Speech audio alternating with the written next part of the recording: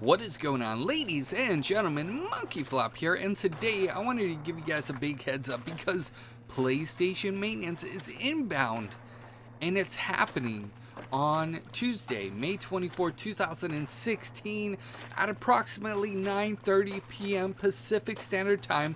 It's supposed to last for around 2 hours and ending at 11:30 Pacific Standard Time. Now, if you're on the East Coast, it's going to be 12:30 a.m. to 2:30 a.m. And typically, PlayStation maintenance may last for a little bit longer, to be completely honest with you guys. We've seen it from time to time where they say it's going to be only 2 hours and it lasts 4 to 6 hours. So just be prepared for that.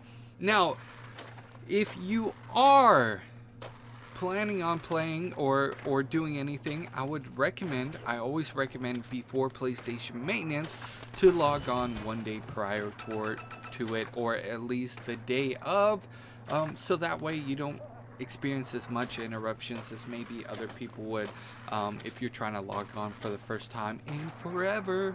But anyways, what will not be accessible is account management, PlayStation Video, and the PlayStation Store.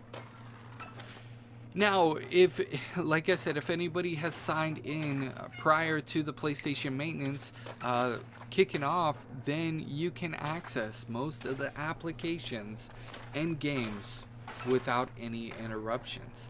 Now, that's to say most, because we see that from time to time. Games will get interruptions, especially multiplayer games, and some of the applications you might experience interruptions with as well. Especially for the PlayStation 4, for the most part, if you sign in prior to it, you hopefully, fingers crossed, you won't experience any interruptions.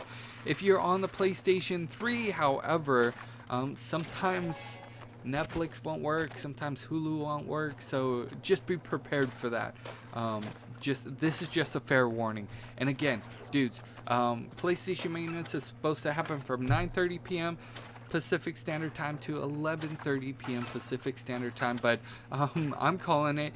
It's gonna happen from 9:30 Pacific Standard Time until 1 a.m. Pacific Standard Time.